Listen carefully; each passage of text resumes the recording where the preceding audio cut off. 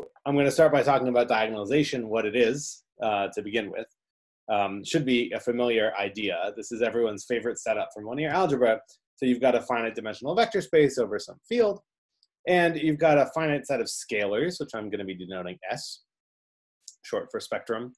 And you've got an operator F on V, and you can define the eigenspace to be the set of all vectors for which F acts by an eigenvalue.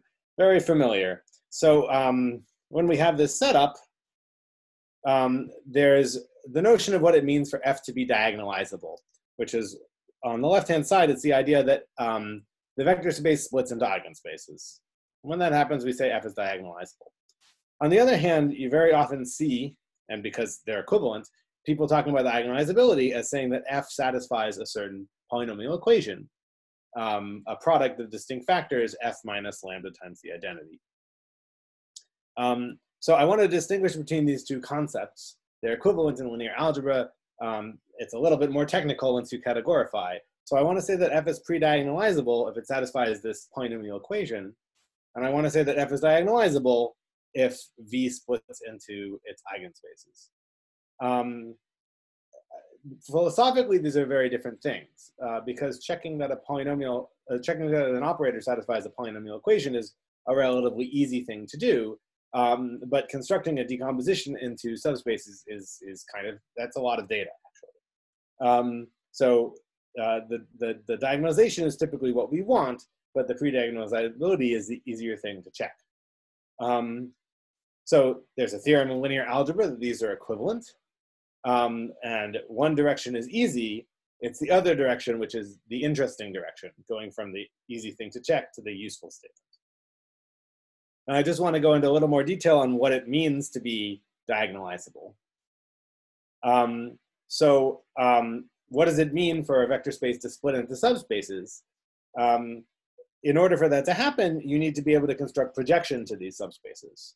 So there are going to be operators P lambda, which you should think of as the projection to V lambda. And these P lambdas form a complete family of orthogonal idempotents. They're idempotent, they're orthogonal, and they sum up to the identity. And of course, these three statements would give you a statement that V splits into the images of the P lambdas for any arbitrary splitting.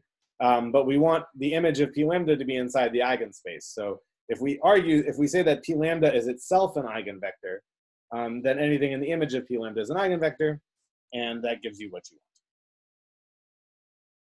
want. So how does this theorem work?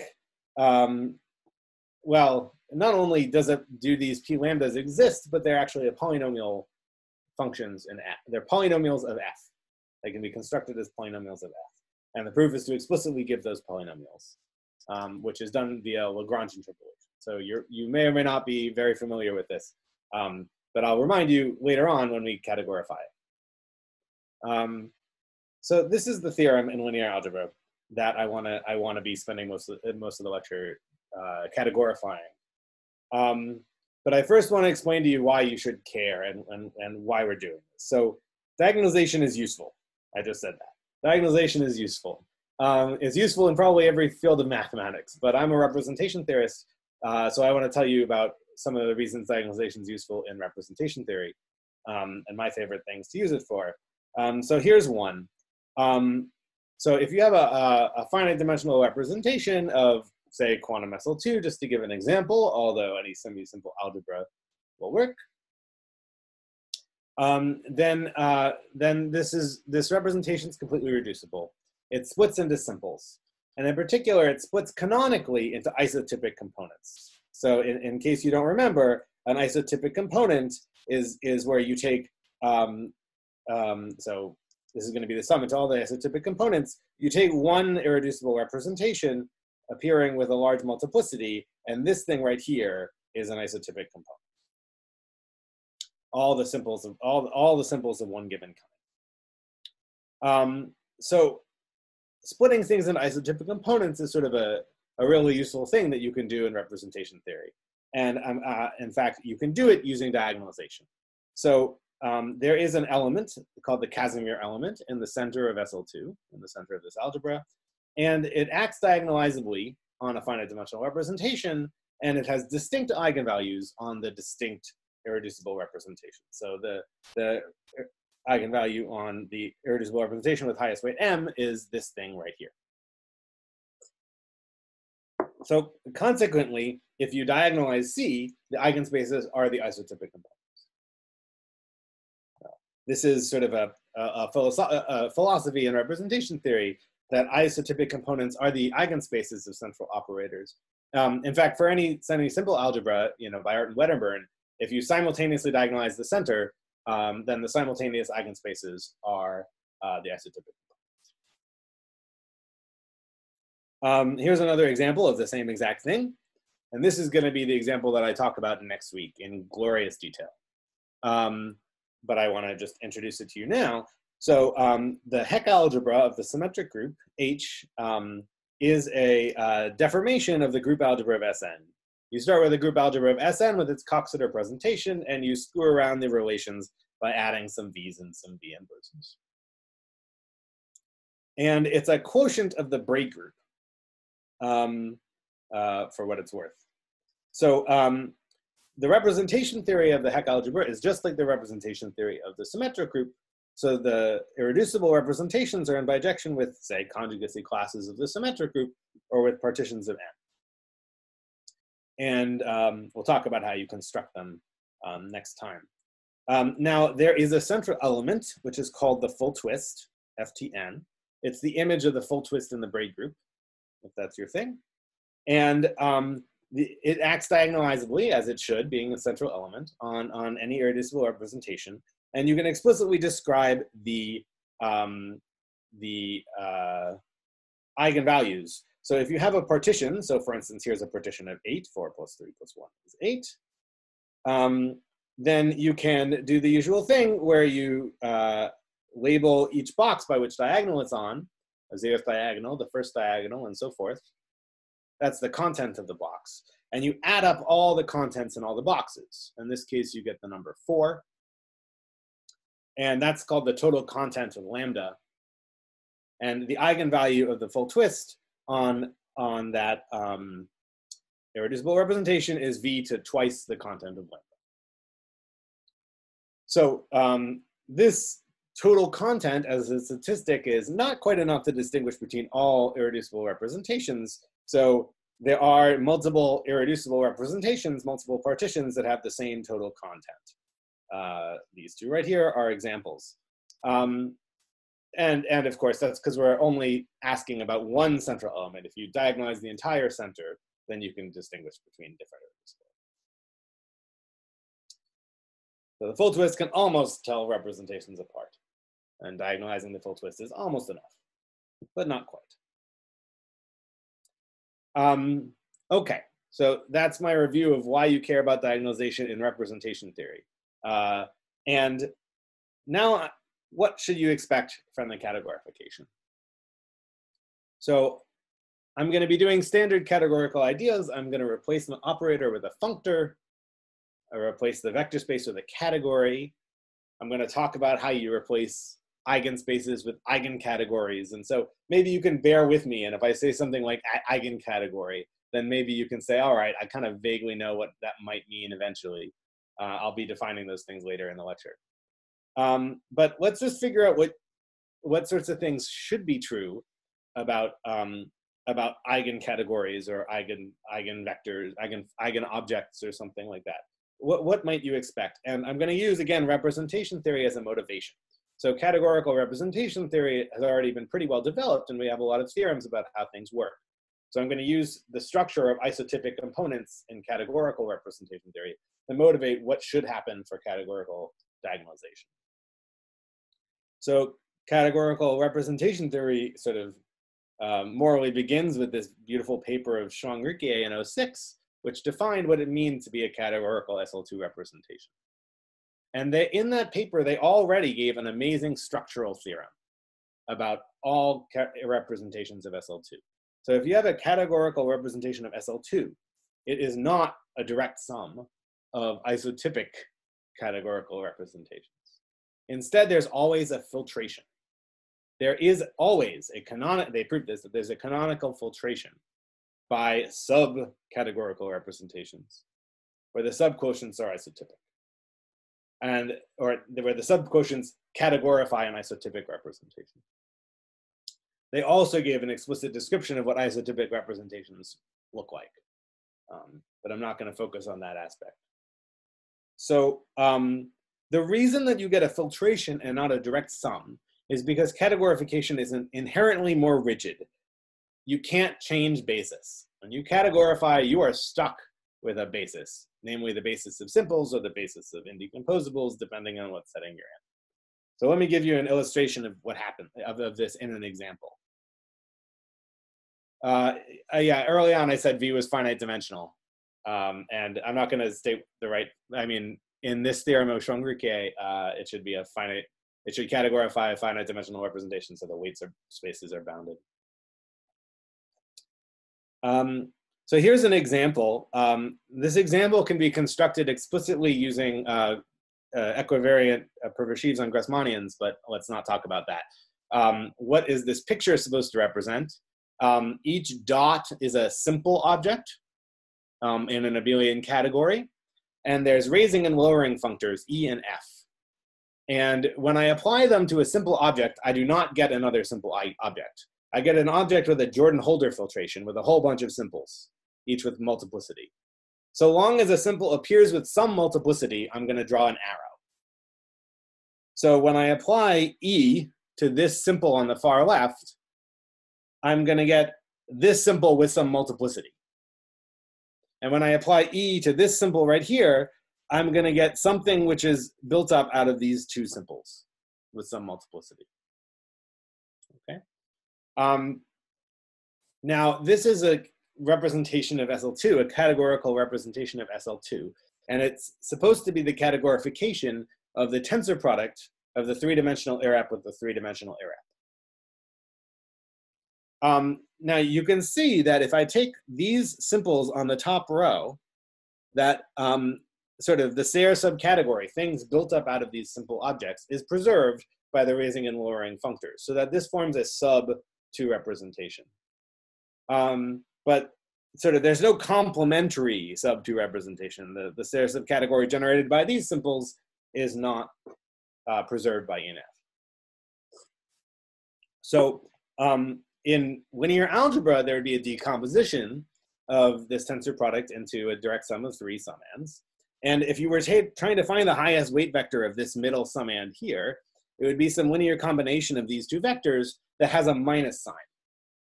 Okay, because you need a minus sign for these sort of positive maps to cancel out and get 0.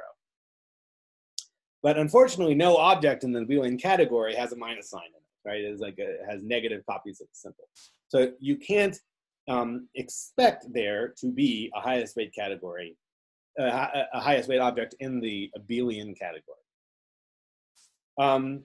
However, you can take minus signs in triangulated settings.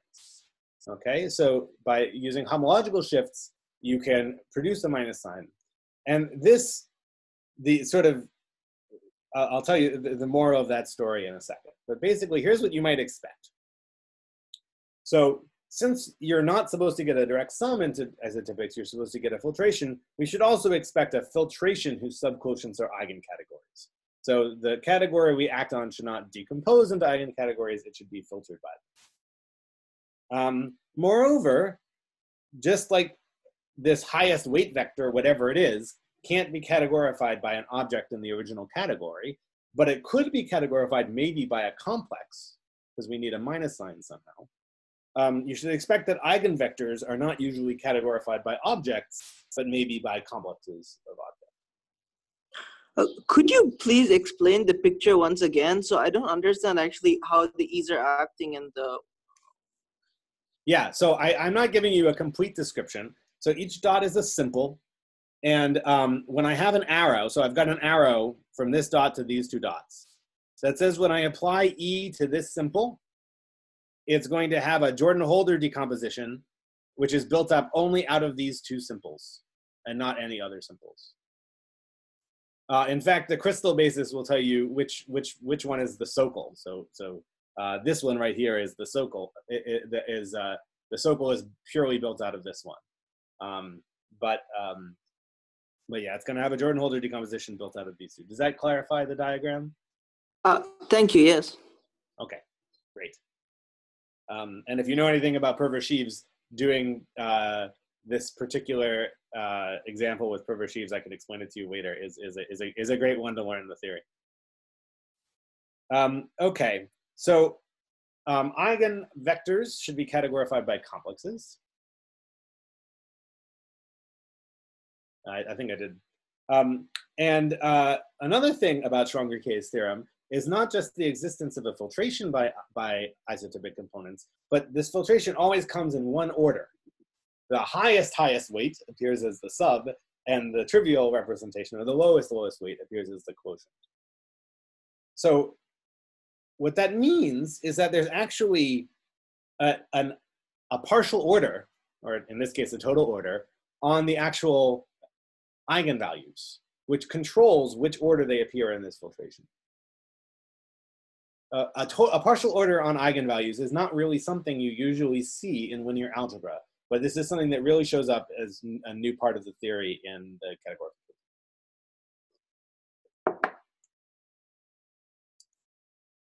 Okay, so I said that isotypic components for SL2 can be realized by diagonalizing the Casimir operator in linear algebra. So is there a corresponding thing in categorification? So there's a nice theorem of Belyaková-Kovanovlada, which explicitly constructs a complex which categorifies the Casimir operator. And the fact that the Casimir is central also categorifies to the fact that this Casimir complex is in the Drinfeld center. It's like tensoring with anything on the right is the same as tensoring with anything on the left for this object. They're naturally isomorphic. So again, being in the center is now a structure, not a property, but this is true. So sort of the Casimir operator is categorified in the best of all possible ways.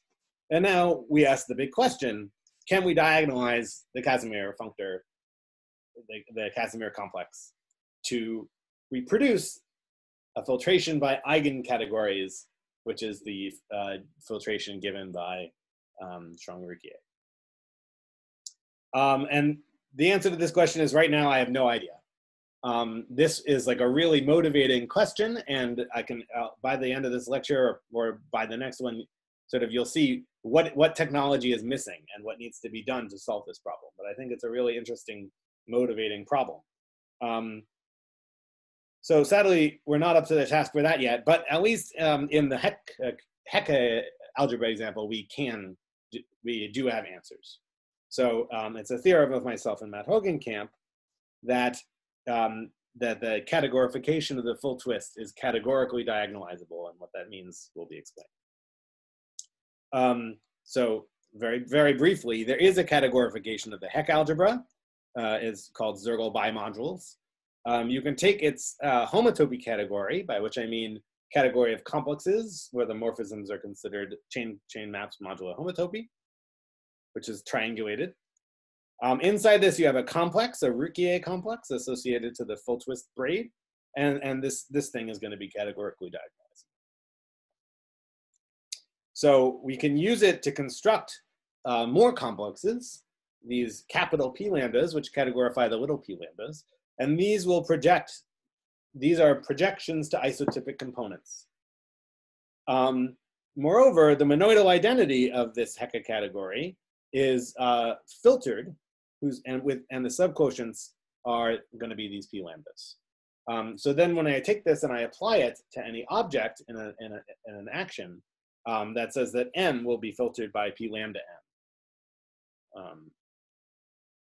So this is sort of a proof that any categorical representation has a canonical filtration by isotypic components. There's actually one lambda, one eigenvalue for each partition of N. And that's unusual because downstairs I told you that the full twist doesn't have distinct eigenvalues for different partitions. The full twist cannot tell all partitions apart, but the categorified full twist can, and that's kind of neat.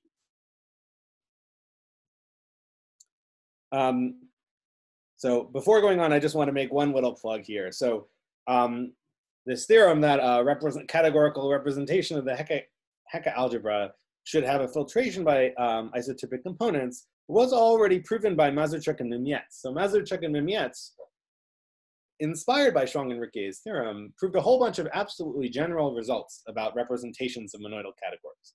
And it's a really nice theory. It takes a little bit of time to get into because there's a lot of extra sort of notation involved in dealing with two categories. But there's a lot of really elegant theorems that they have, completely general theorems. And so, in particular, they already proved this fact about that. I just wanted to give a plug for this Mazurchuk-Mimietz work. It's been a lot of interesting stuff coming out of there.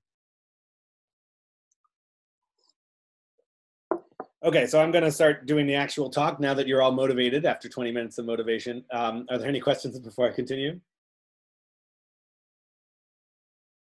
Okay.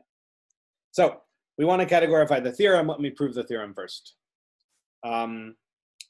So I want to explicitly construct a polynomial in F which projects. I'm going to start by constructing this thing here, C lambda mu. It's F minus lambda over mu minus lambda for two distinct scalars in the field. So this operator will certainly kill the lambda eigenspace because of the numerator. It will preserve the mu eigenspace because of the denominator. It'll act as the identity on the mu eigenspace, and it will at least preserve every other eigenspace. So if I do this for all the different lambdas not equal to mu, then I will always be acting as the identity on V mu, and I will kill every other eigenspace one by one. And so I will get the projection to V mu. So certainly this will work. If V is diagonalizable, this should be the right formula. Now let me just, maybe as a mnemonic for how you remember it, C lambda mu is used, the second index is which projector it's used for. So C lambda mu is used for P mu, but it's built out of F minus lambda. The first index tells you what the numerator is. That's kind of, these things are going to show up a lot, so some mnemonics are useful.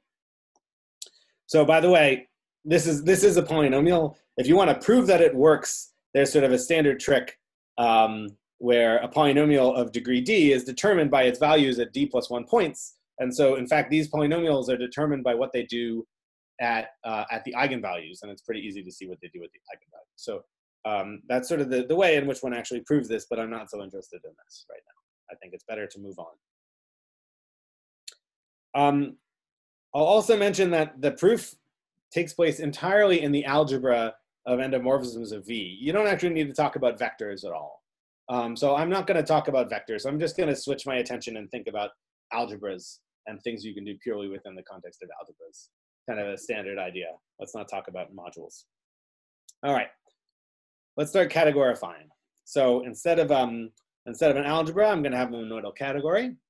Instead of an operator, I'm going to have an object in A.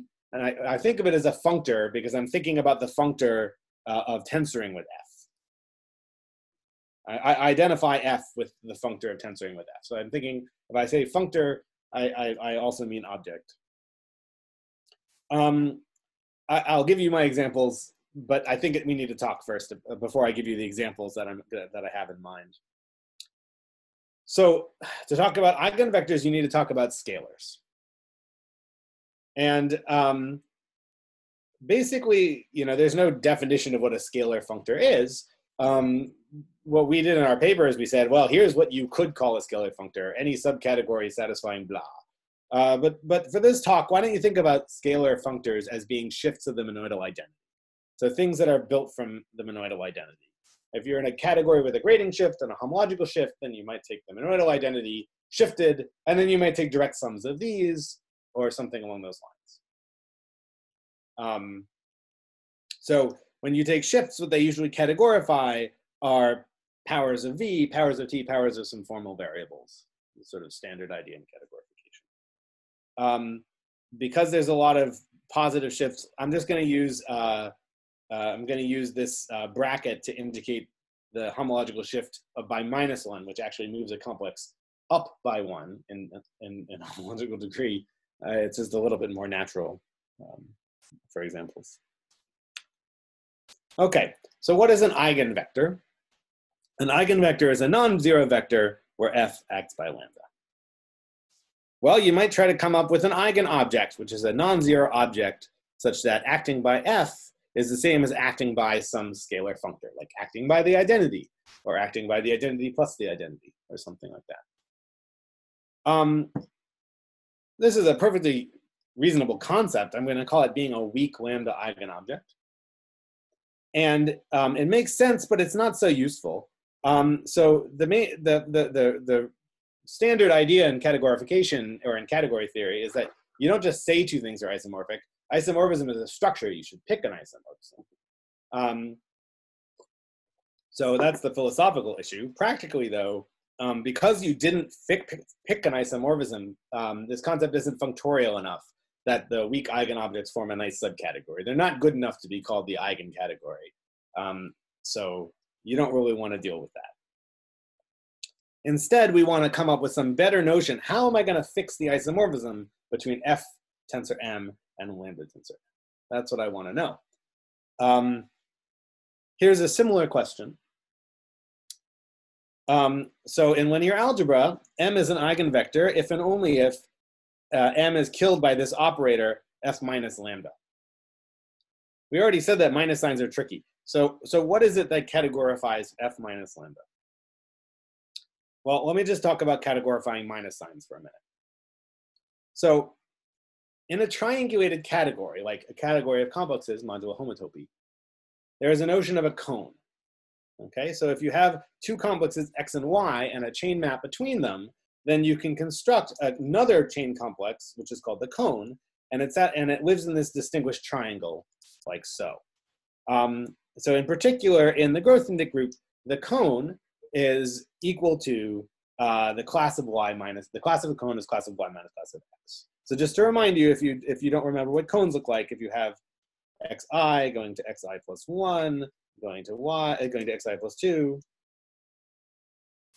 and you've got yi, and I'm going to shift x by 1. So x is in the wrong place and y is in the right place.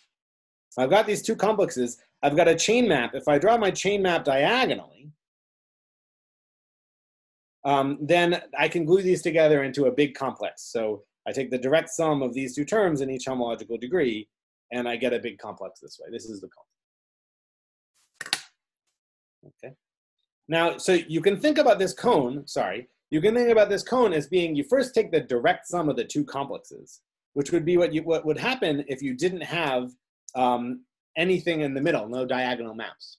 But then you change the differential. You twist the differential, you screw up the differential, and you get another complex, which is the same in the Grothendieck group. It has the same order characteristics as the direct sum.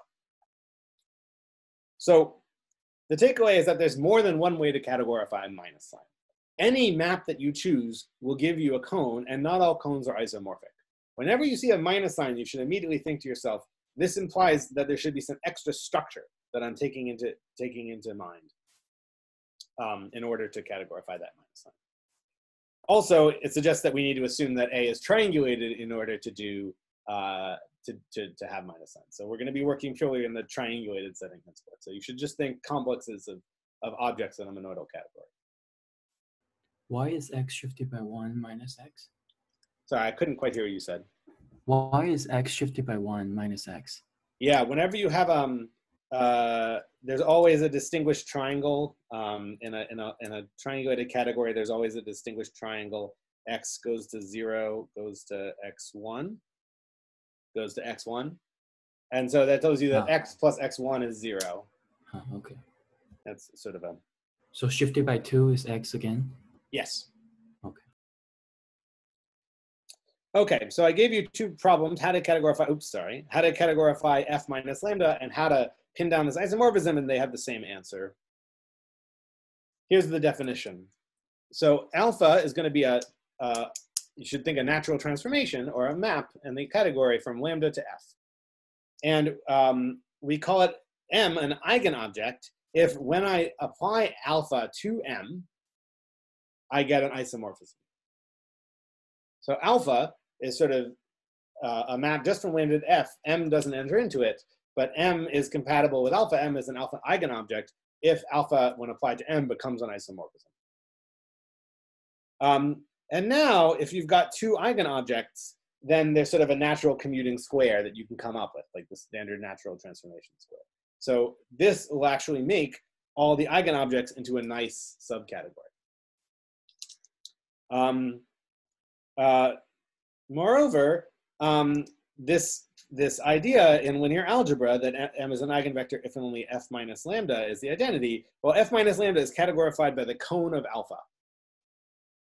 And the cone of alpha, tensor M, this is your schematic for the cone of alpha, tensor M, is actually the cone of alpha applied to M. There's some compatibility between tensor products and cones in the context in which we're working. And the cone of a map is zero if and only if the map is an isomorphism. So for this map to be an isomorphism, the cone tensor M is zero. These are equivalent statements. Okay, so that's the categorification of that idea. And I'll give you some examples very soon on the next slide. But I want to point out that this is not the only, why is alpha from lambda to F? Why is alpha not from F to lambda? Why don't I do some other complicated thing involving them? And the answer is you can, but this is just one theory. I'm going to stick to this theory for simplicity.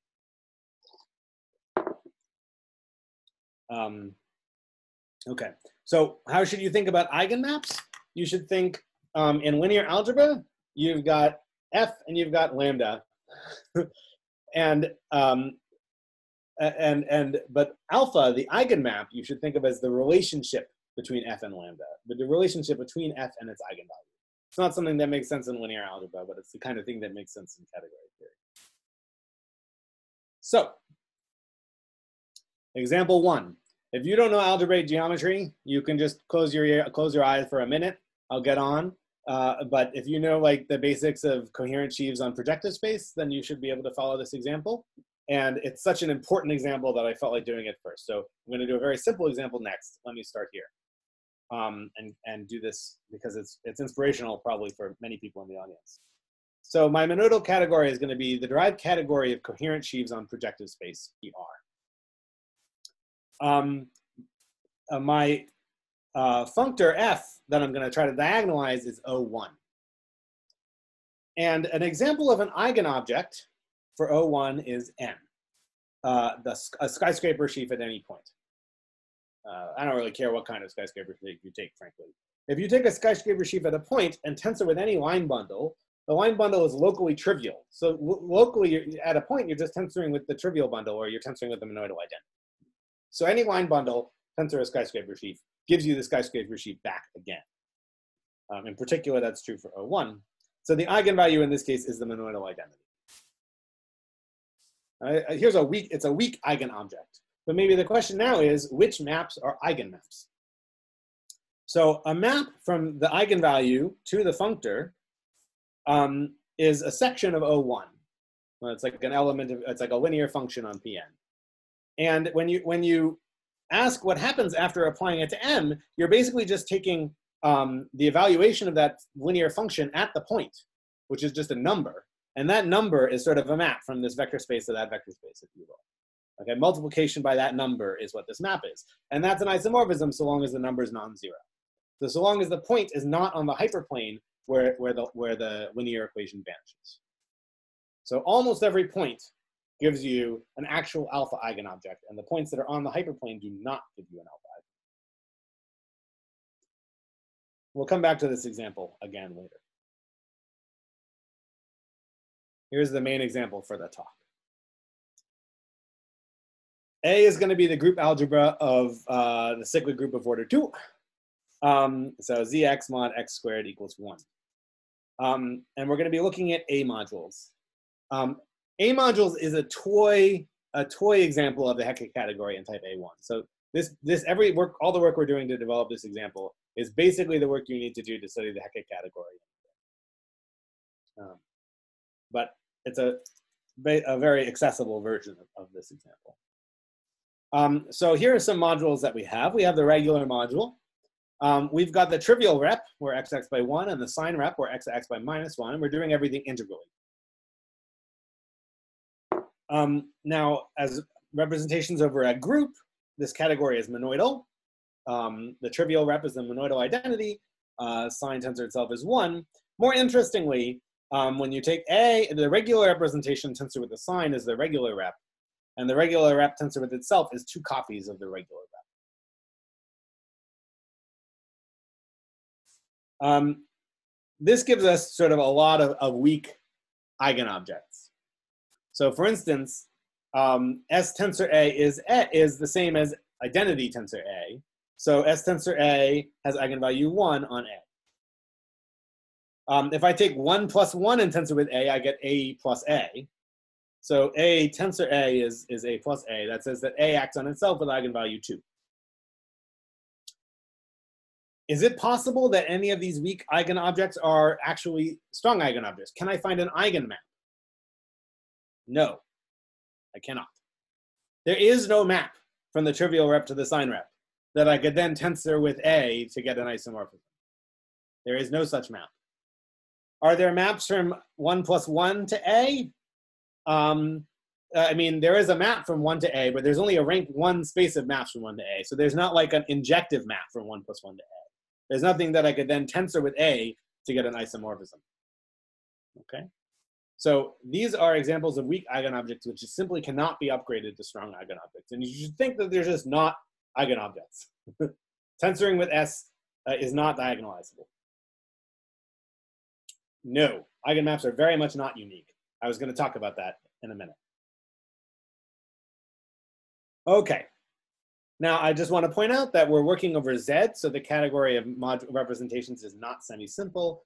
I've got sort of the inclusion of the trivial rep in A, or X plus 1 is the polynomial, which is acted on trivially by X. And the quotient by that is, well, X plus 1 is 0, so that's the sign rep. And similarly, I've got the flip reverse sequence right here. These are non-split short exact sequences. But, and this is a standard fact about, say, Hopf algebras, when you tensor with A, these sequences split. So when I tensor with A, I get A here, and 2 copies of A in the middle. And since A is projective, it has to split. So now let's think about some objects in the homotopy category. Let's diagonalize something in the homotopy category. So if I look at this projection map from A to 1 that we saw in the previous slide, and I turn it into a 2-term complex, I'm going to call that complex G. And I'm underlining the term in homological degree 0. So the kernel of this map is the sign rep, but it's just a quasi-isomorphism. It's not a homotopy equivalent. So in the homotopy category, this is not isomorphic to S. And I'm going to let F be G tensor G, which should be quasi-isomorphic to S tensor S, which is 1. So F is like you should think of as a weird version of the identity. I'm just going to do a little Gaussian elimination to give you the idea. So when I tensor together these 2-term complexes, I get a square.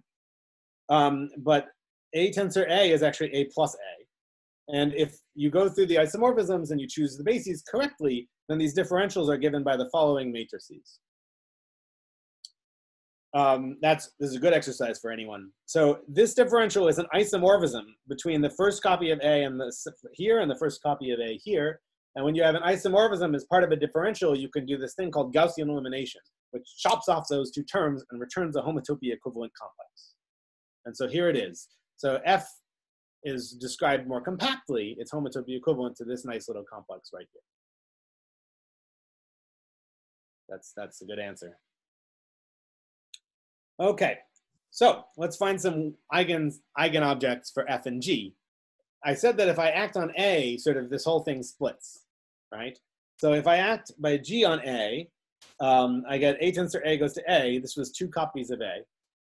Well, this map is a projection to 1 factor, and when you do Gaussian elimination, you just get back A itself. So G tensor A is A, and my eigenvalue is the identity with no shifts. And F tensor A, well, F is just G tensor G. So F tensor A is also A. So F and G both act on A with eigenvalue 1, and there's no eigenmap for G. There is no chain map from the monoidal identity to this complex. Like, you can't construct a chain map because you can't do a map from 1 into A and back to 1 where the composition is 0. The only chain maps are 0. But for F, it's all good. Yeah, the matrices do multiply to 0, hopefully, because on the trivial rep, x is 1, so x minus 1 is 0 on the trivial rep. To answer the question that was in the chat. Okay, so F does have eigenmaps, and we're going to diagonalize F. So here we have a map from the monoidal identity to F. This time it works. This is the quasi-isomorphism I was talking about earlier.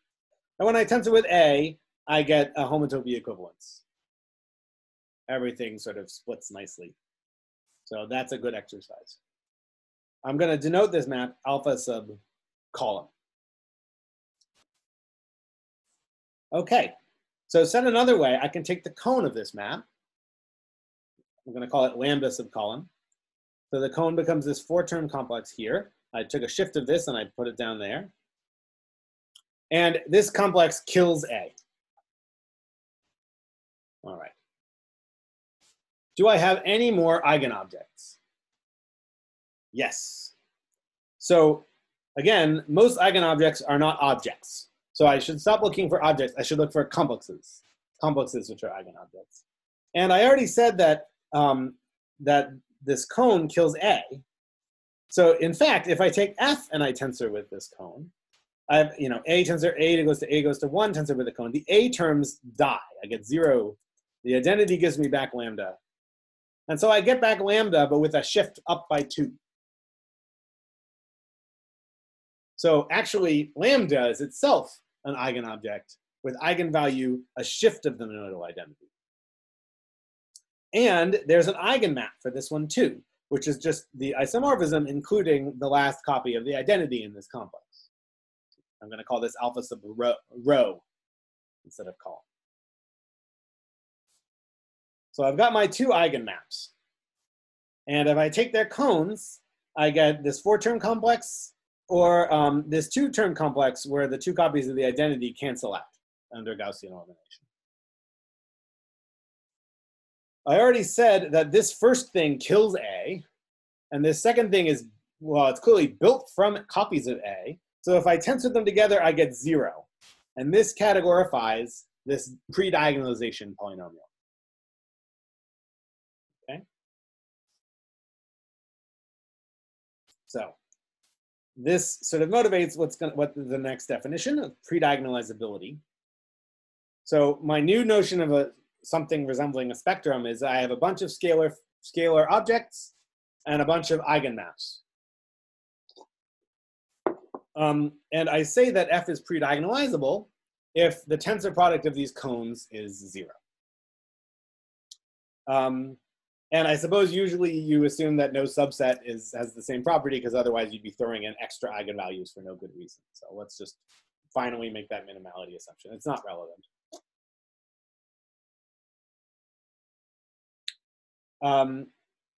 So an example would be in this algebraic geometry example, if I choose any basis of sections of O1, the cone of a section of O1 is this sort of map, this 2-term complex, and I take the tensor product of these, what I get is a giant cube. It's the Koszul complex. And this Koszul complex is supposed to resolve the place where all the sections vanish simultaneously, which is the empty set in projective space since you've got rid of 0. You got rid of the origin in projective space. So this is supposed to resolve the origin. There is no origin. This is actually the 0 complex. And so this is an example of a pre-diagonalizable functor. Remember, pre-diagonalization is a structure, not a property. So it's a bunch of eigenmaps satisfying this property. And you can see from this example that eigenmaps are not unique.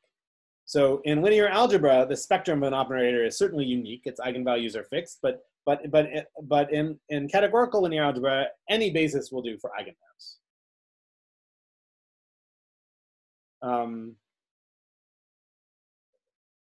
No, because we're working over Z to answer the question. Sorry. So being an eigenvalue is a closed condition. F equals lambda on a vector. But being an eigenmap is an open condition. Being an isomorphism is an open condition. Right? And in particular, when eigenvalues repeat, like in the previous example, where all the eigenvalues were the monoidal identity, I can take linear combination of eigenmaps and get another eigenmap.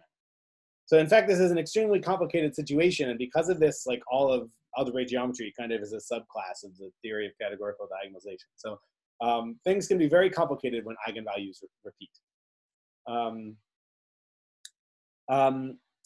Another complication is that in linear algebra, F commutes with itself, and F commutes with scalars. So F generates a commutative algebra. There's no guarantee that cones commute, which is kind of obnoxious. There's actually some homological obstructions to the commutation of cones, and we figured them out, and we gave a definition of what it means to be, for some eigenmaps to be obstruction-free, which is sort of the nicest possible case. And let me just say that there is such a definition, and we'll go into more of this complication.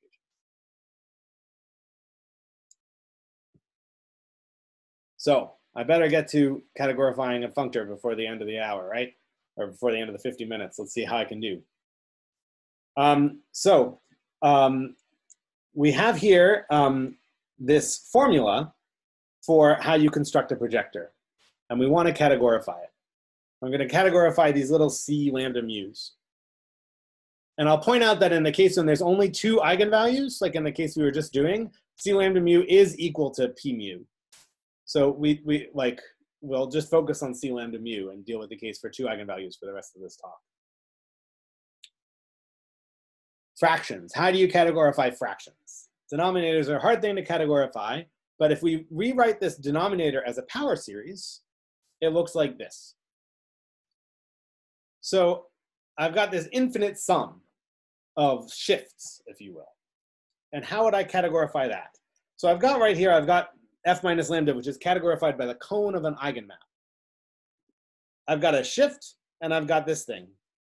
Well, first of all, to even talk about any of this, my eigenvalues better be invertible. So I can't take 1 plus 1. Something like a shift is okay, but I can't do this expansion if my eigenvalues aren't invertible. So something has to be completely differently done for the Casimir operator. I'll talk about that later. But a shift is totally fine. This is basically the understanding this argument here is the main limitation of our technology. So the naive way to categorify this power series would be to take the cone, take infinitely many copies of the cone with shifts, and take the direct sum. But again, there's more than one way to crack an egg, and one thing you could also do is twist the differential by adding some extra terms to make it more interesting. And voila. Okay, sorry, that's the most boring way to do it. Here's a better way to do it. It turns out that with these shifts, I can exactly put alpha mu in here. I put minus alpha mu for technical reasons, but I can actually put alpha mu in here. It has the right grading shifts, and I can build a giant complex. So this is supposed to be a recipe for how to keep taking cones of cones of cones, or how to twist the differential of a direct sum to get a complex. It's kind of like a double complex of complexes, and then you take the total complex. So let's do it in an example. So I'm going to construct C lambda mu. It's built up out of lambda, which is the first factor. So here's the cone of lambda. I'm going to take infinitely many copies of this and glue it together. So here's another copy. Here's another copy. Here's infinitely many copies. And I link them together with this alpha mu. Now, alpha mu is an isomorphism from the identity to the last term. So I can Gaussian eliminate these. And when I Gaussian eliminate all the ones, what I'm left with is just the A's. And I have this infinite complex 1A. That's C lambda mu. Not so hard. Does it work? Yes. So since there's only two eigenvalues in this example, this is the projector. It still kills A. And since it kills A, it's an idempotent. because when I tensor it with itself, all the A's die, and I'm just left with this identity at the end. Similarly, it is an alpha mu eigenobject. So it satisfies most of the properties we want. I'll just try to do 1 more minute or something and state the theorem. If we try the same recipe with lambda and mu swap to construct the other one, we actually end up with a complex that's bounded below instead of bounded above. And you do not want to tensor complexes bounded below with complexes bounded above. You are doomed to infinite direct sums, and that will make you sad.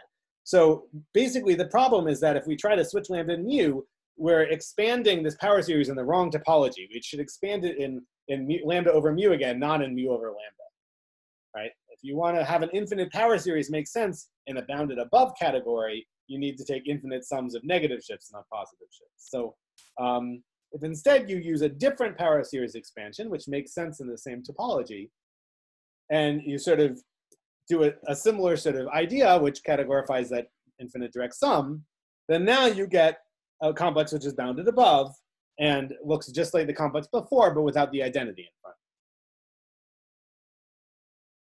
So here are our 2 projectors. This one is built up out of A. This one kills A, and so their tensor product is 0.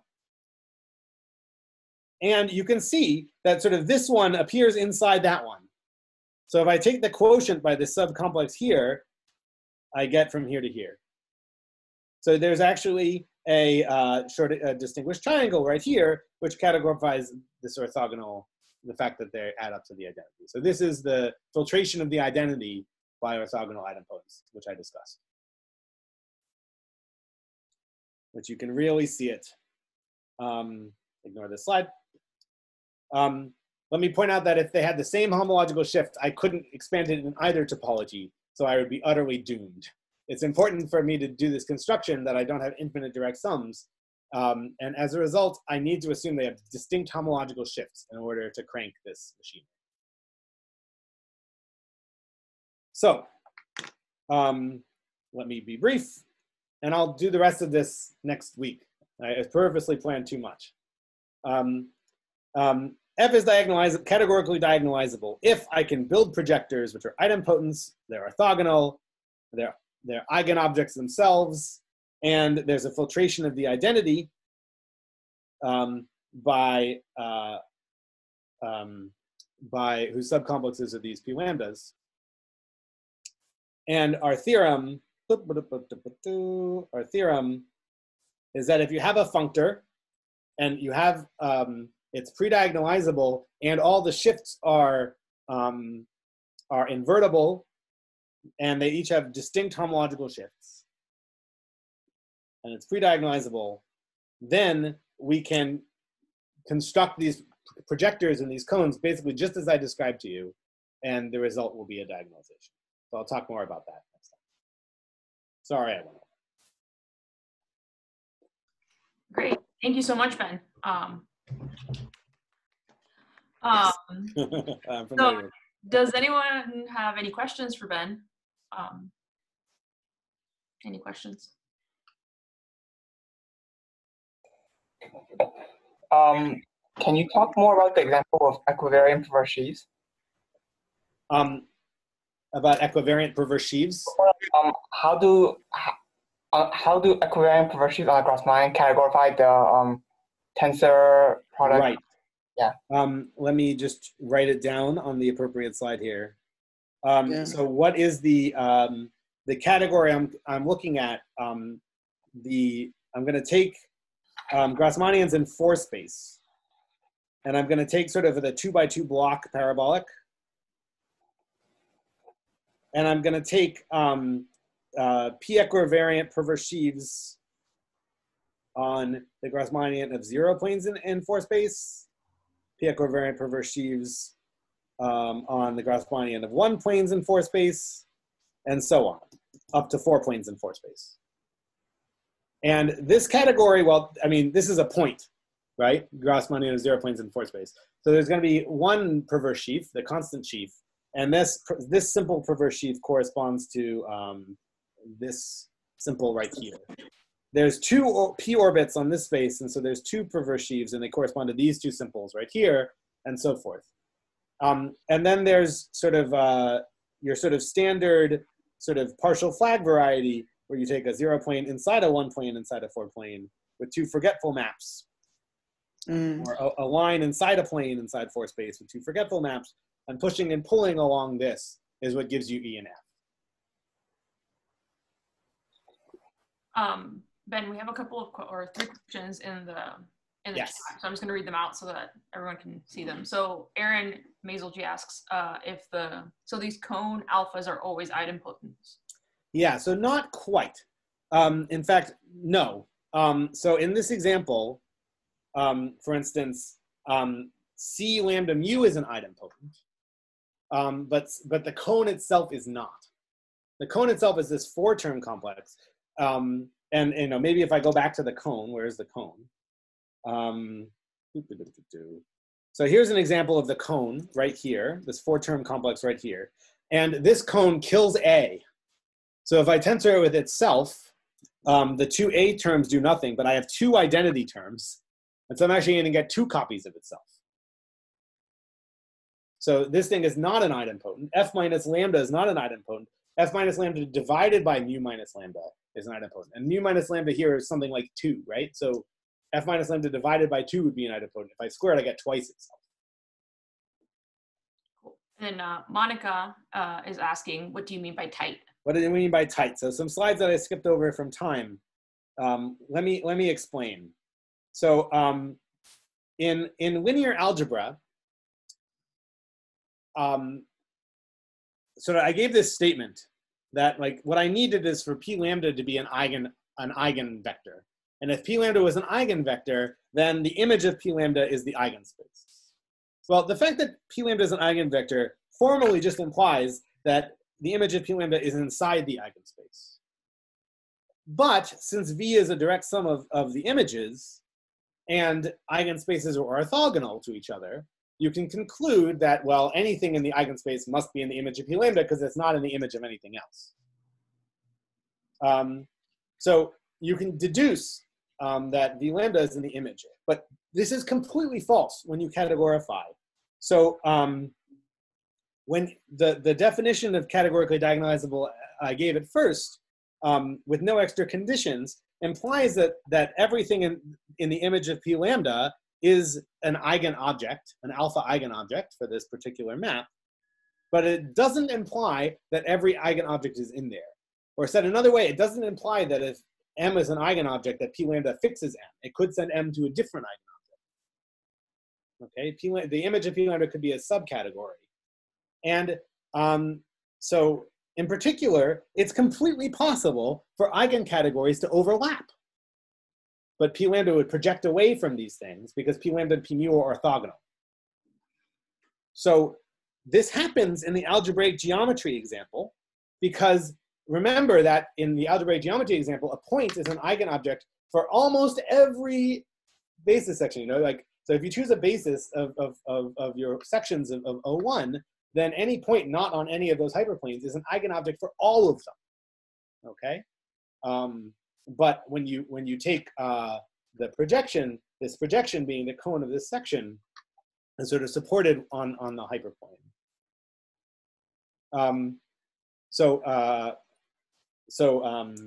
Anyway, sorry, supported away from the other hyperplanes. Anyway, so it doesn't work in that example because eigen categories overlap in that example. So you call a diagonalization tight if in fact p mu kills v lambda, or equivalently p mu preserves mu eigenobjects, or equivalently blah blah blah. Everything works the way expected to from linear algebra, and this will come as part of our construction, because p mu is built up out of the cones of some other things, and so automatically it kills the other eigenvectors. But it implies that something really subtle is happening, and you actually need to do a lot more work. The interesting the interesting related thing is that all these problems in geometry in this example of projective space go away if you do torus equivariant coherent sheaves on projective space. So in that case, you can't just take any structure sheaf of a point because it won't be torus equivariant. You can only take the fixed points under the torus action if you want the skyscraper sheaf. And all those fixed points lie on a bunch of hyperplanes. So there's sort of no, there's going to be no counterexample to this problem, and the diagonalization ends up being tight. Thank you, Ben.